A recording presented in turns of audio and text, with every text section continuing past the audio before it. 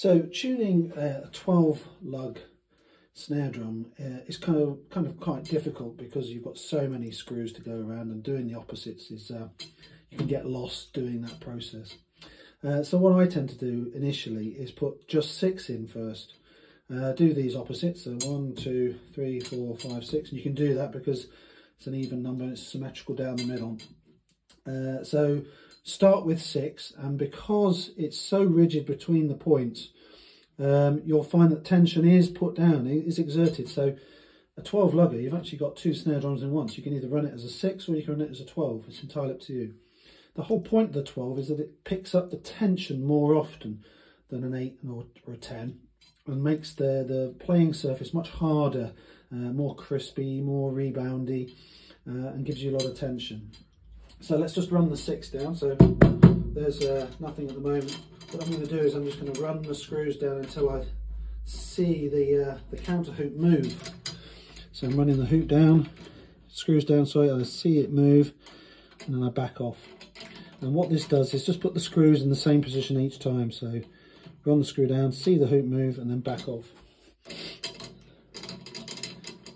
Once that's done, we can just simply tension these as per normal. There's the hoop moving. You can sometimes hear it just creak slightly, the skin.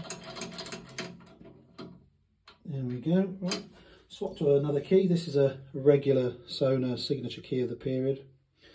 So again, what we'll do is we'll just put a full turn on it, and you'll hear it creak.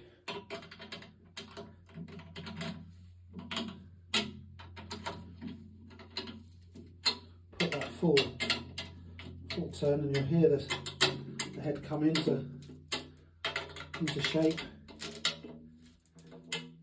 And there we have it.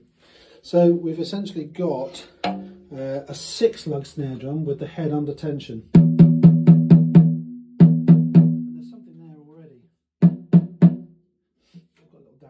Put the snares on.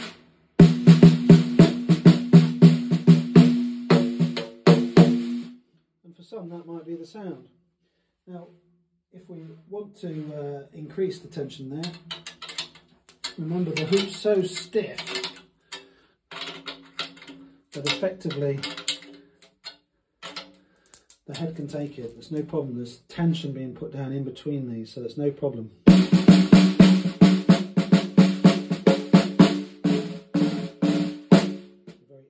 Sound.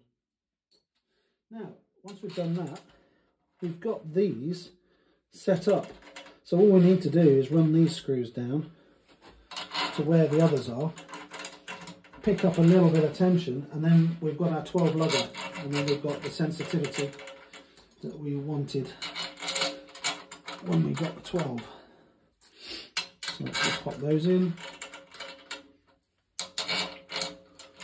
Pop those in. Speed key these down, and again when they hit the hoop, just bite in, and that will then take that pressure off these other 2. So there we go. And that's the thing about die-cast, is that if you have one that's higher than the others, then the others slack off. So it's quite important just to bite it so it doesn't release the tension off those 2.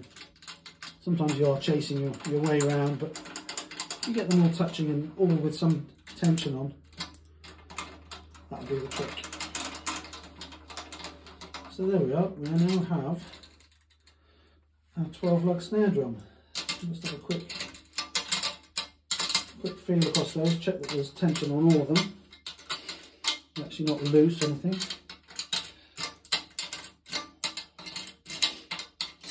And voila!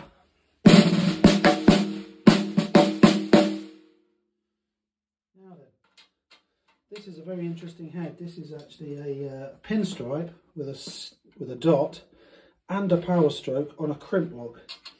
So it's designed for the marching market, and it's incredibly bassy.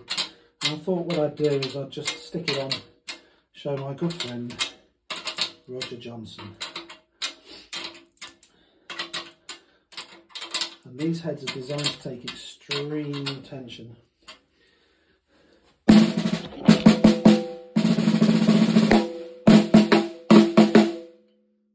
not bad. Tight and bassy. Bit of dampening. And